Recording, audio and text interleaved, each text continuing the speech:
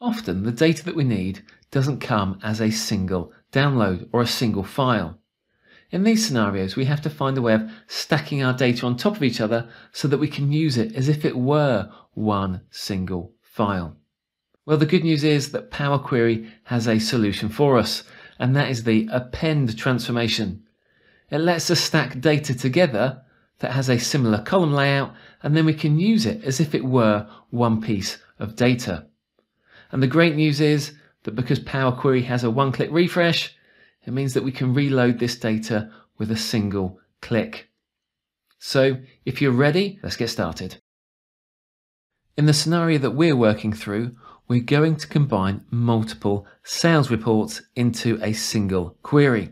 Here we have the data for January, and you can see that we have the date, the customer name, the product, who it's sold by, and the value.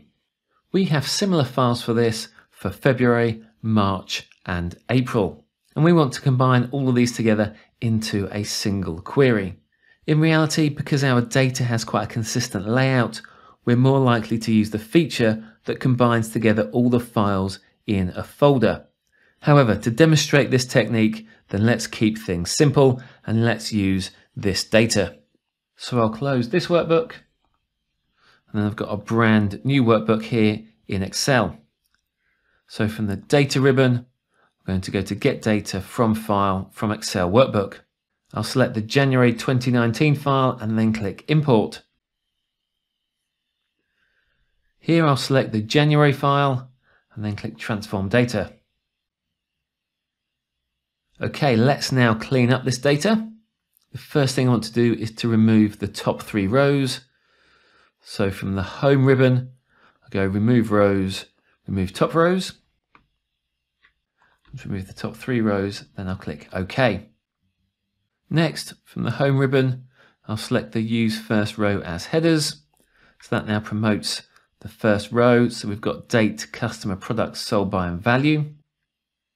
Then I'll select all of those columns, go to Transform, and I'll apply the default data types. So date is a date, customer, product, and sold by are all text, and value has been changed to a whole number, which for this scenario is perfectly fine. Next, with the date column selected, I'm going to go to Add Column, Date, Month, and then select the end of month. And then for presentational purposes, I'm just going to move end of month to the start of our data set. Okay, that's all the transformations I want to make. So I'll go to Home, Close and Load 2. Now I only want to load my final consolidated query. Therefore, I'm going to load this as a connection only and then click OK. There you go. In the Queries and Connections pane, we can see that we have the January query as connection only. Next, let's load our February data. So I'll double click on January to open up the Power Query editor again.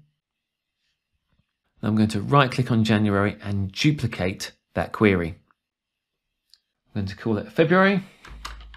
And then I'm going to make the changes inside the M code so that it refers to the February file rather than the January file. So we've got here in the source step, needs to say February. The navigation step needs to say February as well. Then I think the remaining steps are all fine. And as you can see, these are all dates that relate to February. So the January query relates to January dates and the February query relates to the February dates. Okay, it's now time to combine these into a single query. So from the Home ribbon, I can go to Append Queries, click on the drop down, and go to Append Queries as New. There are 2 views here. We have the 2 table view, which is if we are trying to append 2 queries, or the 3 table view. I'm going to go with the 3 table view, even though I only have 2. So I'm going to select January, add that, and then move it up so that January comes first and then February. Then after that, I'll click OK.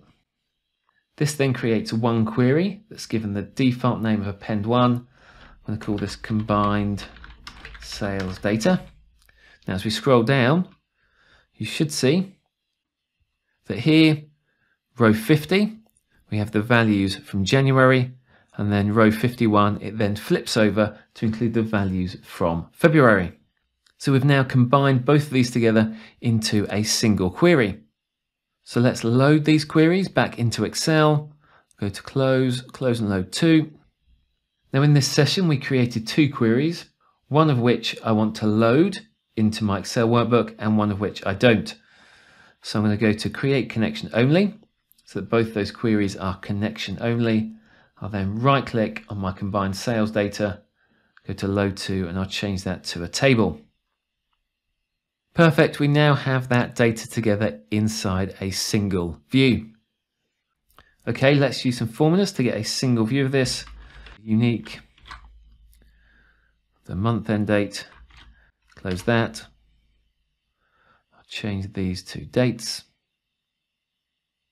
And then we can just use a sum ifs. So sum ifs, the value of the month end is equal to that value there. I'll enter a hash to make that the spill range, close that bracket and press return.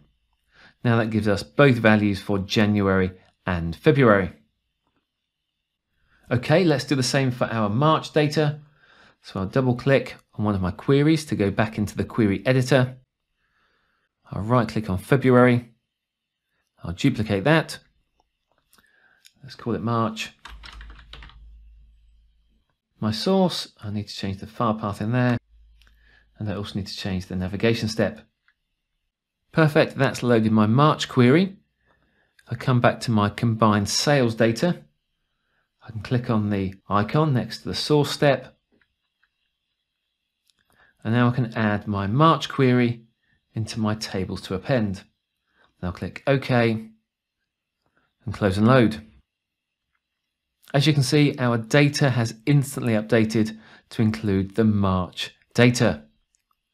Okay, everything's gone well so far, but what happens if we have a column that has a different header name? Let's come across and have a look. I'm going to duplicate my March query, call it April, and now let's have a look at the April data. So I'll change both of those steps in the M code. Now the key thing to note here is that in column 2 we have a value that's called sold to as the column name. However, if we come back to March, we can see that that column is called customer. So when we come back to April, as we click through those steps, you'll see that we will end up with an error because the name customer cannot be found. Our source data doesn't have a column of the name customer. So let's rename that to sold to. Let's fix both of those errors.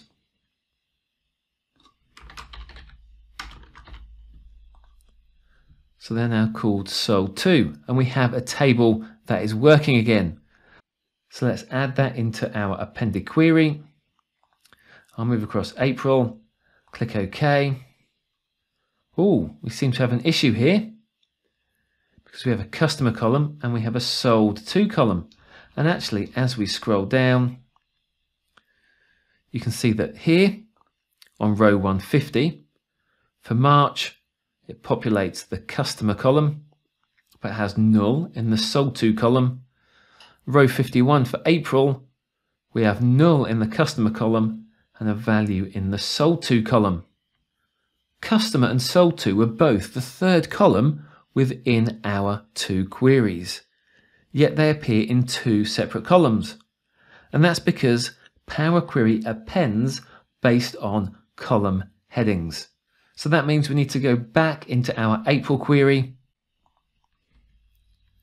and add a new step that rather than sold to, it is called customer. Then we come back to our combined sales data. You can see that that sold to column has now disappeared. Okay, the only new query is April. So we'll go to close and load to. We'll create a connection for the April query.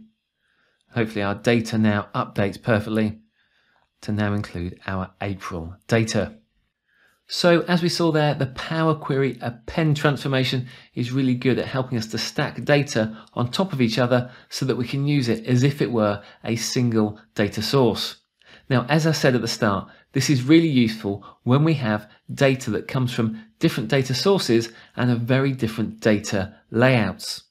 So we might have a download from a nominal ledger report. We also might have some budget data in a spreadsheet. Well, using this append transformation, we can join those two tables together into a single source for us to use. But as we saw, the most important thing that we need to do is to make sure that we get our column headings to be exactly the same between both sources. Otherwise, we end up with null values and additional columns that we don't need. So if you found this video useful, don't forget to subscribe and I'll catch you next time.